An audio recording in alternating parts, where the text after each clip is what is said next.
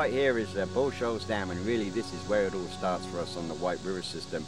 There are actually two more dam systems above it, Beaver Tailwater, which is a short 8-mile section of water, fishable, and Taneycomo, and it's about 20 miles here. But, you know, to all intensive purposes, from this point onwards, we got something like 100 miles of trophy trout water. What we're looking at right now is a fairly long stretch of water, which under low water conditions is fairly average depth.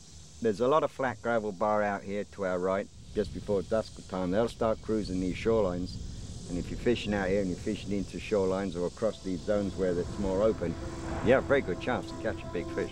It's access actually that's one of the better ones so far as getting you access to the river upstream and or downstream from this particular point. Now it does have wade fishing accessibility, but you have to take attention to the fact whether there's any water coming up on you. And you can walk downstream on both shorelines here. Well, obviously I can't show you every fly that catches fish on this river, so really what I've done is kind of compressed a range of flies that are extremely effective and those that I use on a more regular basis, shall we say. And we'll go through those. We're right now at the dam end on the Norfolk River here. This is a 4.5-mile section of river that comes out of Norfolk Lake, runs into the White River. It's a popular venue for fly fishermen on a low water scenario. Right now we have some high water running.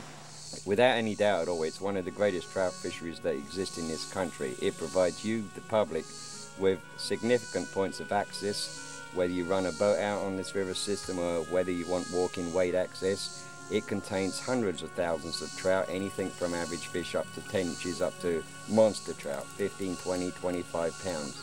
It gives you all the options you can imagine as far as fly fishing is concerned: dry fly fishing, nymph fishing, emerger fishing, midge fishing, streamer fishing, you name it. So one day I hope to see you here sometime.